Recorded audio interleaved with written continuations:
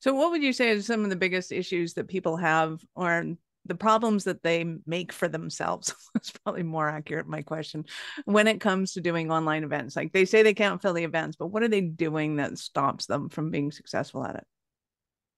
They don't know the channels on where to promote the event. Mm. Where are the people who are willing to promote an event or go to your event on a Wednesday at 12 p.m. when people should be at work, right? How do you find the people who are actually going to show up to that meeting, right? So planning, understanding who's going to be in the audience, when will they attend, and where are they willing to sign up for an event. Second is promotion. A lot of people want to do an event and then they don't tell anybody about it. Or they say, I'm going to host an event next week.